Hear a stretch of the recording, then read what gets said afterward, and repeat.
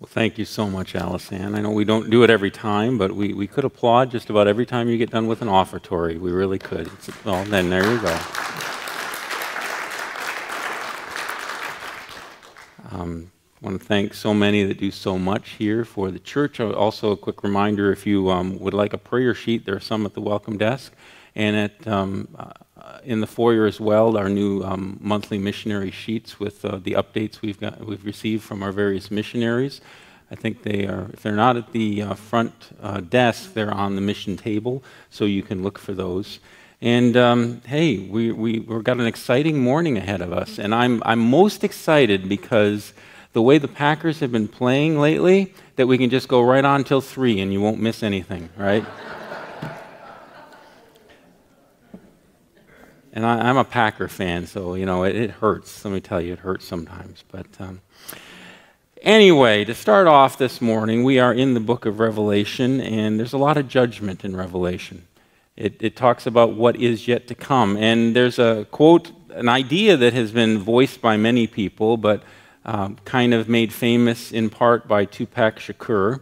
How many of you actually know who that was? Few of you. That's good. That's good, especially for some of our older people here to know this name, a rapper who was shot to death. But he said, "Only God can judge me." And there are two things that strike me about that quote, particularly in relationship to the book of Revelation and particularly what we're looking at this morning. That's a very dangerous thing to ask for, right? I mean, you think you're going to be saved in some way by God judging you, you better be careful, because we know that God judges sin, and that there's only one way to know him and to escape judgment, and that's through Jesus Christ. So someone who presumably does not know God, want God's judgment, very dangerous. The other thing that I think strikes me in relationship to Revelation 15 is that in reality there's some truth to this statement. And that's one of the things we're going to talk about this morning. God is judge, we are not. So you can join with me in looking at Revelation 15.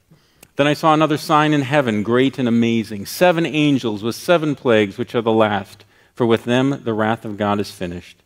And I saw what appeared to be a sea of glass mingled with fire, and also those who had conquered the beast and its image, and the number of its names, standing beside the sea of glass, with harps of God in their hands.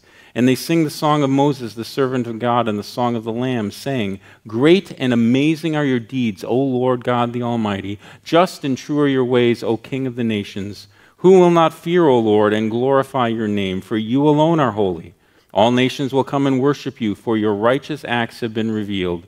After this I looked, and the sanctuary of the tent of witness in heaven was opened. And out of the sanctuary came the 7 angels with the 7 plagues, clothed in pure bright linen, with golden sashes around their chests. And one of the 4 living creatures gave to the 7 angels 7 golden bowls, full of the wrath of God, who lives forever and ever. And the sanctuary was filled with smoke from the glory of God and from his power. And no one could enter the sanctuary until the 7 plagues of the 7 angels were finished. Let's go to God in prayer. Dear Heavenly Father, we come to you this morning, and we thank you so much for your word to us. I pray, Lord, that you will help us to understand this, help me to proclaim it, help me to explain it. And dear Heavenly Father, I pray if there's anyone here struggling in their relationship with you or struggling to know you, that through the power of your word, through the power of your Spirit, you will reach out to them, open their hearts, open their minds, open their eyes so that they can see you. And I pray, Lord, as a result of being here, we will all become closer to you today. And it's in Jesus Christ's precious and holy name that we pray. Amen. Well, as I said, judgment is a recurring theme throughout the book of Revelation. But again here, we're reminded that judgment is coming. God reveals here that judgment is coming. Once again, Revelation 15:1, "Then I saw another sign in heaven, great and amazing, 7 angels with 7 plagues, which are the last, for with them the wrath of God is finished." And whether you see Revelation as a sequence of sequential events, one right after the other, or you see it as a cycle, the bowls, the trumpets, the seals, all representing an intensification of the same thing, here's the reminder that judgment is coming, and it's going to happen. And this idea of a sign has been used in Revelation before. And a sign in the book of Revelation seems to be something that signifies an event with theological meaning that is happening in history in one way, shape, or form. Revelation 12:1, for example, and a great sign appeared in heaven, a woman clothed with the sun, with the moon under her feet, and on her head a crown of 7 stars. This represented, we said, probably the nation of Israel, and talking about the coming birth of the Messiah, Revelation 12:3. And another sign appeared in heaven. Behold, a great red dragon with 7 heads, 10 horns, and on his head 7 diadems, once again representing the world system, perhaps even being a literal individual. So you have these signs that are depicted in symbolic form, but they represent something that is literally happening. So when we read about this sign in heaven, I don't think this is just a vision. This is a representation of something that is actually happening. And what is going to happen, of course, is judgment. What's happening here right now that we're going to talk about in a little bit is worship, but the whole chapter is talking about God's judgment, and it is certain. It is going to happen. Not only is judgment coming, and this is a reminder of the judgment that has been promised and promised and promised finally happening. You might say, well, gosh, hasn't it already happened? Well, precursors to judgment have happened. A form of judgment has happened. There is a final judgment yet to come, and it is absolutely certain. Revelation 15:5, and after this I looked, and the sanctuary of the tent of witness in heaven was opened. I want to just talk about this for a minute because this is really interesting, this idea of the tent of witness. Why would there be a tent of witness in heaven? Well, it goes back to the nation of Israel in the Old Testament, actually. Acts 7:44 talks about it. Our fathers had the tent of witness in the wilderness, just as he who spoke to Moses directed him to make it according to the pattern that he had seen. There was a tabernacle they had, and it was called the tent of witness for a very important reason. Exodus 32:15, then Moses turned and went down from the mountain with the 2 tablets of the testimony in his hand, the 10 commandments, tablets that were written on both sides, on the front and on the back, they were written. So what happened to these tablets? Well, Exodus 40, 20, and 21, he took the testimony and put it into the ark and put the poles on the ark and set the mercy seat above the ark. And he brought the ark into the tabernacle and set up the veil of the screen and screened the ark of the testimony as the Lord had commanded Moses. And if we have a pictorial representation about what the tabernacle looked like in the wilderness it was set up, it had the outer boundary, it had the altar, and then it had a sanctuary kind of on one end of it, and the sanctuary was split in 2, and in the back of the sanctuary was the most holy place. That's where the ark was, with the 10 commandments, with the testimony of God, with the witness of God, and that's why it was called the tabernacle of witness, because God's word was within the tabernacle. So talking about the tabernacle of witness in heaven, this is a reminder that God and his word are true and will happen, that this judgment is certain. Psalm 18:30, this God, his way is perfect. The word of the Lord proves true. He is a shield for all those who take refuge in him. This reminder that the tabernacle of witnesses in heaven is a reminder that God does what he says he will do. He said judgment was coming. Judgment is coming. Judgment is certain. It's going to happen. He promised it. It's going to happen. He is testimony to his own truth. And his judgment is his. And this is a reminder that I think we take from this passage, but also from other places in Scripture. But once again, looking at the passage, Revelation 15:6-8, out of the sanctuary came the 7 angels with the 7 plagues, clothed in pure bright linen, with golden sashes around their chests. And one of the 4 living creatures gave to the 7 angels 7 golden bowls full of the wrath of God who lives forever and ever. And the sanctuary was filled with smoke from the glory of God and from his power. And no one could enter the sanctuary until the 7 plagues of the 7 angels were finished. God is going to do this because he is God, because it's his prerogative, it's his right, and it is his promise. He said he was going to judge the earth for its sinfulness. But notice that it is God's prerogative to judge. We read this in Jude 9. But when the archangel Michael, contending with the devil, was disputing about the body of Moses, he did not presume to pronounce a blasphemous judgment, but said, "The Lord rebuke you." So as Michael doing what we're expected to do, or is this something specific to this event in history? Well, in Romans 12:19 we read, "Beloved, never avenge yourselves, but leave it to the wrath of God, for it is written, 'Vengeance is mine, I will repay,' says the Lord." There is a significant number of people in this world that want vengeance on others, vengeance on other groups, want to get back at people. And we're told in Scripture that that is not what we are supposed to be about as believers. We are supposed to be merciful. Jesus said this in the Sermon on the Mount, Matthew 5:7, "Blessed are the merciful, for they shall receive mercy." He even gave us a parable about it in Luke 10, starting in verse 29. But a gentleman, desiring to justify himself, said to Jesus, "And who is my neighbor?" Jesus replied, "A man was going down from Jerusalem to Jericho, and he fell among robbers, who stripped him and beat him and departed, leaving him half dead. Now by chance a priest was going down that road, and when he saw him, he passed by on the other side. So likewise a Levite, when he came to the place and saw him, passed by the other side. But a Samaritan, as he journeyed, came to where he was, and when he saw him, he had compassion. He went to him and bound up his wounds, pouring on oil and wine. Then he set him in his own animal and brought him to an inn and took care of him. And the next day he took out 2 denarii and gave it to the innkeeper, saying, 'Take care of him, and whatever more you spend, I will repay you when I come back.' Which of these 3 do you think proved to be neighbor to the man who fell among robbers?"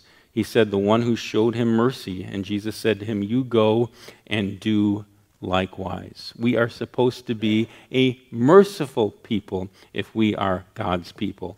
And then we read this in Luke 6:32 through 36.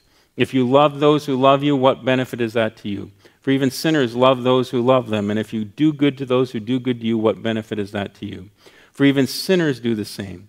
And if you lend to those from whom you expect to receive, what credit is that to you? Even sinners lend to sinners to get back the same amount. But love your enemies and do good and lend, expecting nothing in return, and your reward will be great, and you will be sons of the Most High, for he is kind to the ungrateful and to the evil. Be merciful even as your Father is merciful."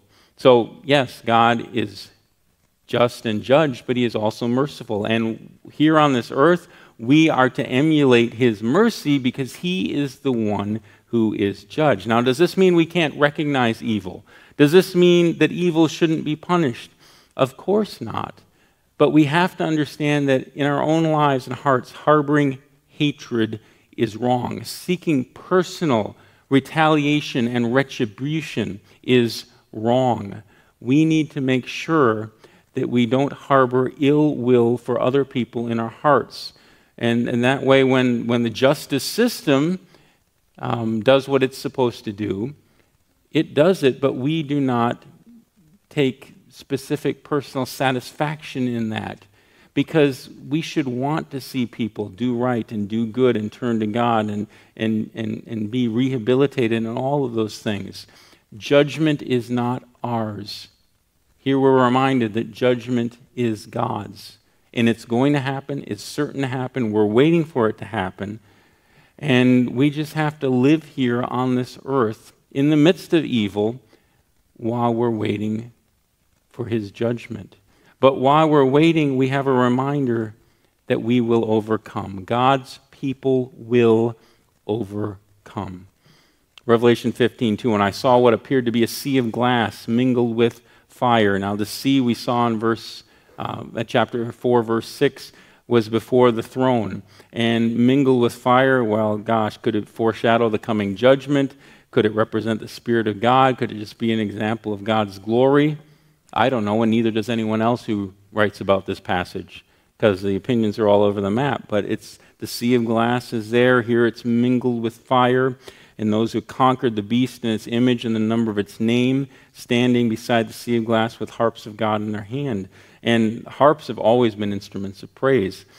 Psalm 81, 1 and 2, "Sing aloud to God our strength, shout for joy to the God of Jacob, raise a song, sound the tambourine, the sweet lyre with the harp." So here the crowd is worshiping and praising God before the throne. They're not just singing, they're using instruments. It's like a worship service. And they're praising God. But many look at this and say, well, these people are the Jewish believers who were martyred during the tribulation, the Jewish male believers who were martyred, and they've been given a special dispensation to be before the throne. And here they are worshiping and praising God even though they've been martyred. Others say this is a representation of the church throughout history before the throne of God, worshiping and praising Him. And depending on how you view Revelation, depends on how you view that. I'm fairly confident in saying that this could represent anyone, any believer, not just martyrs, because of what has been written in Revelation before, which is why I feel comfortable taking a passage like this and seeking to apply it specifically to our lives and the way we are to live right now, not just looking for something in the future, not just looking at something in the past, but seeing Revelation as essentially important and relevant for where we are right now, because we are called to overcome, and we can overcome, and we will overcome. And we're reminded in the book of Revelation that the overcomers will be with God before His throne because of the specific messages to the 7 churches at the beginning of the book of Revelation. We're reminded with each one of those letters to each one of the churches that all who conquer will eat of the tree of life, not be hurt by the second death, be given hidden manna and a new name, receive the morning star, have Jesus confess their names to the Father. They will be citizens of heaven, and they will sit with Jesus on His throne. So while it's tempting to look at this passage of Scripture and say, okay, it's just talking about a specific group of people. No, we overcome in our own lives by being true to God, by being witnesses of His, by remaining firm in the face of persecution. All those things He was talking to the first 7 churches about at the beginning of the book of Revelation. When we are firm, when we follow God, when we obey Him, when we live for Him, we overcome, and these promises are ours too. They're ours. We have to endure. We have to have faith. We have to stand firm in the midst of persecution, in the midst of a world that hates us, in the midst of a world where Satan is actively trying to bring out about our downfall and our demise. We remain firm, and we will eat of the tree of life. We will not be hurt by the second death. We receive the morning star, which is Jesus Christ. We will be citizens of heaven, and we will sit with Jesus on His throne. Those are our promises as overcomers. So I don't think it's a mistake here or just a coincidence that the word overcomer is used here in Revelation. Now I've got to go back. Am I making a mistake? Am I using King James and New King James language? Conquerors, we're conquerors, okay? Conquerors, same word, same idea. We are conquerors, we overcome, we are His, and when we are His, we are His forever. Amen? Amen. Amen. And we will praise Him for His deliverance, just as they are praising Him for deliverance here. Revelation 15:3, and they sing the song of Moses, the servant of God, and the song of the Lamb. Now this goes back once again to the Old Testament. So much in the book of Revelation goes back to the Old Testament. We've talked about it, to Ezekiel, to Daniel, to Isaiah, to the Psalms. I mean, you name it. To the Garden of Eden. So much to the Garden of Eden, to the Exodus. And this is one of those things that goes back to God bringing His people out of Egypt. And He has just, drowned the Egyptian army in the Red Sea. And in Exodus 15:1-2, we read, Then Moses and the people of Israel sang this song to the Lord, saying, I will sing to the Lord, for He has triumphed gloriously. The horse and his rider He has thrown into the sea. The Lord is my strength and my song. He has become my salvation. This is my God, and I will praise Him, my Father's God, and I will exalt Him. This is the song of Moses, a reminder that God has delivered us. God has saved us. He does that for us through Jesus Christ. You see, we're reminded in Scripture that everyone on this earth has done wrong in God's sight. We are all sinners. That's what the Bible says we are. We are all sinners. No one is exempt. We're all in the same boat. We're all sinners. And we stand before God condemned. This is why it's so dangerous to think, oh, only God can judge me. Well, yeah, that's bad. Let me tell you, that's really bad if you are in this sinful, condemned state when you stand before God at the judgment seat, okay? But God loves us, wants us to know him, wants us to be forgiven of our sin. And that's why Jesus Christ left heaven, came to this earth, and lived a perfect life, and he died on the cross in our place. There's a whole bunch in the Old Testament, in the Bible, that talks about what the sacrificial system was for the nation of Israel and what it meant. But basically what it means is this. We're all sinners. We can't approach God unless we've been forgiven. The only way we can be forgiven is by the giving of life, the shedding of blood. And that's what Jesus Christ did for us. Jesus Christ gave his life. He shed his blood. He died for us. He died in our place so that we could be forgiven, so that we could know God, so that we could have a home in heaven, so that we could overcome, so that we could be conquerors. That's what Jesus did for us, but we have to believe. We have to believe. We have to say to God, God, I know I've sinned. I know I've done wrong. I know I don't deserve to be in your presence. But I believe in Jesus Christ. I believe that he died for me. I believe that he took the punishment I deserved on himself when he died on the cross. And he did it so that I could be saved. He did it so that I could be forgiven. He did it so that I could have a relationship with you. And that's when we become his. And that's when we can sing the song of deliverance, a song of salvation. The Lord is my strength and my song. He has become my salvation. And then we see an even greater image of God here, because we not only praise him for deliverance, but we praise him for his attributes. His attributes. We praise him basically for who he is. So it's a theological way of saying that. You might say, well, Pastor, why don't you just say that to begin with? Well, it's the way I studied, okay? That's just the way it is. But we praise him for who he is. We praise him for what he has done. He is, first of all, he is good and wise. Here it says, great and amazing are your deeds. His deeds are great and amazing because he only does what is good. He only does what is wise. When we think about the attributes of God, we think about his goodness and his wisdom. His goodness is that God is the final standard of all good, and all that he is and does is worthy of approval. And his wisdom, God always chooses the best goals and the best means to those goals. So when great and amazing are your deeds, when we read that, it reminds us that they're great and amazing because he's good and wise. I mean, that's the wonderful thing, and we can trust him and what's going on. And when we don't understand what is happening in the world or why it is happening, we understand that he brings good out of it, and he is doing wise things behind the scenes, things that we can't even begin to understand, things that we can't even begin to know. But he is doing them because that is who he is. Psalm 111:7, the works of his hands are faithful and just. All his precepts are trustworthy. And then he is sovereign. O Lord God, the Almighty is what the saints here are singing. Almighty of God is used 10 times in the New Testament. 9 times of them are in Revelation. 9 times. Used a lot in the Old Testament. The only other time it's used in the New Testament is in Corinthians. But here's the reminder. God is almighty. He is sovereign. He is in charge. He is in control. Jeremiah 10:10 says, but the Lord is the true God. He is the living God and the everlasting King. At his wrath the earth quakes and the nations cannot endure his indignation. Here's the reminder that in his sovereignty he is also the one who brings about judgment, which we will get to. He is also just. Just and true are your ways.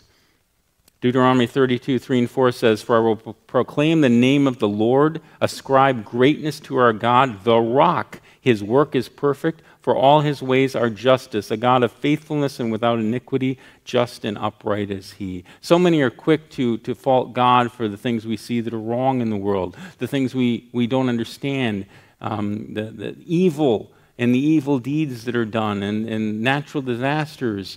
But if we truly believe that God is just, we understand that he has a reason behind what is happening, or better yet, a reason behind allowing what is happening. Because he doesn't always just decree that everything bad is going to happen, but he allows it because he can bring good out of it.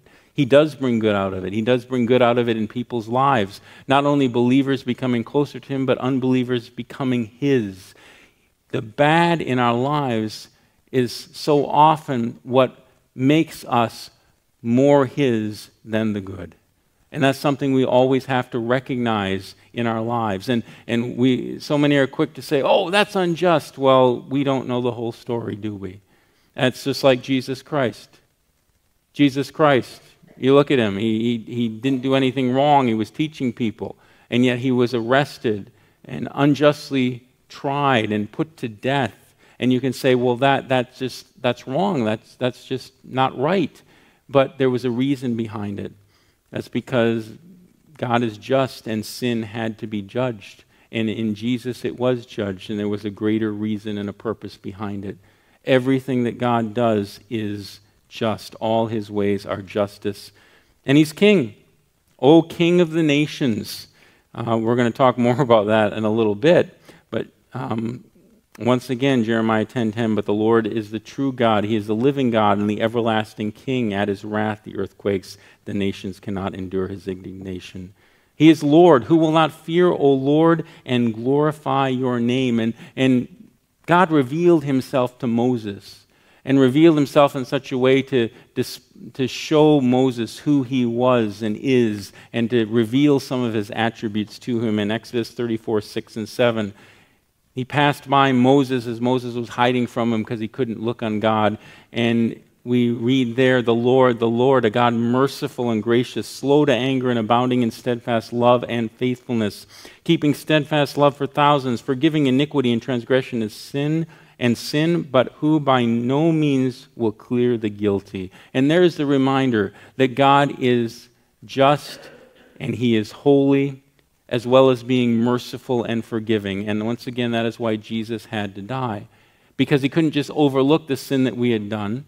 Somebody had to pay for it. Jesus willingly went to the cross to pay for it. God is both forgiving and just. He is merciful and holy, and it's all a part of Him being Lord. He alone, in fact, is holy. One of His greatest attributes.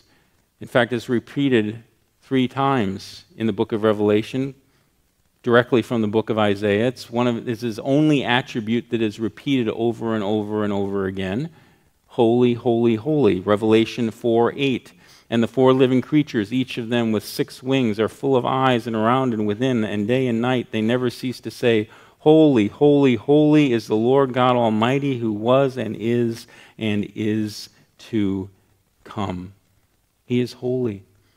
And then I have an extra one in here. This is the extra one because I pulled it not from the main chunk in the middle here, which is the song of praise, but because of a statement at the end of the passage we are looking at this morning. He is eternal, who lives forever and ever. Psalm 92 says, before the mountains were brought forth, or ever you had formed the earth and the world, from everlasting to everlasting, you are God. He is eternal. He is has always been there, will always be there. He is the one constant in the universe. And then He is judge. One of the biggest reasons for the book of Revelation, one of the major ways is revealed here in chapter 15, for your righteous acts have been revealed. You kind of had a foreshadowing of this in Isaiah 66:15-16. For behold, the Lord will come in fire, and His chariots like the whirlwind, to render His anger and fury and His rebuke with flames of fire. For by fire will the Lord enter into judgment, and by His sword with all flesh, and those slain by the Lord shall be many. It's an exact depiction of what we're seeing here in Revelation 15 forward. And once again, maybe that's why the glass has bits of fire in it, as a direct reference back to this verse, and His rebuke with flames of fire. I mean, God is judge, and we should be fearful of His judgment unless we know Jesus Christ as our Savior, because then we know we are saved, then we know we are secure, then we know we will be with Him in heaven forever. But then I have a statement here that's really a question. All will fear and worship. Could be a statement, could be a question. All nations will come and worship You. And I say it could be a statement or it could be a question because what does this actually mean when it says all nations will come and worship you? And what I mean by that is, could it be that representatives from all nations will come and worship you? In fact, most of the New Testament is proclaiming the wonderful glory of God and how he has brought Jew and Gentile together. And they're part of the church, and they're saved the same way by grace through faith. And now they are together and worshiping God, and all nations, in effect, are together worshiping God like it is here. So is this just talking about believers from every nation will end up worshiping God? We have a passage like Zechariah 8:20 through 23. Thus says the Lord of hosts, people shall yet come, even the inhabitants of many cities. The inhabitants of one city shall go to another, saying, let us go at once to entreat the favor of the Lord and to seek the Lord of hosts. I myself am going. Many peoples and strong nations shall come to seek the Lord of hosts in Jerusalem and to entreat the favor of the Lord.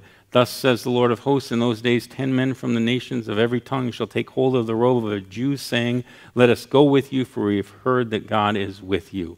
Is this just all nations saying that people from everywhere, all different tribes, all different tongues, all different nations will eventually be before the throne of God worshiping him? Or does it literally mean all nations, literally all people? And we go to a passage like Philippians 2:9 through 11, talking about Jesus Christ. Therefore God has highly exalted him and bestowed on him the name that is above every name, so that the name of Jesus every knee should bow in heaven and on earth and under the earth, and every tongue confess that Jesus Christ is Lord. So if this is all literal, then that means that one day, everyone, regardless of what they believe, will be forced to bend the knee before God, before his throne, before Jesus Christ. But you know what? For those that have never accepted Jesus Christ as their Lord and Savior, by then it will be too late. Too late. So the question is simply this morning. Wouldn't it be better to do it now, before it's too late? Bend your knee now. Because when you bend your knee, you become God's. You know him. You have his Spirit living in your life.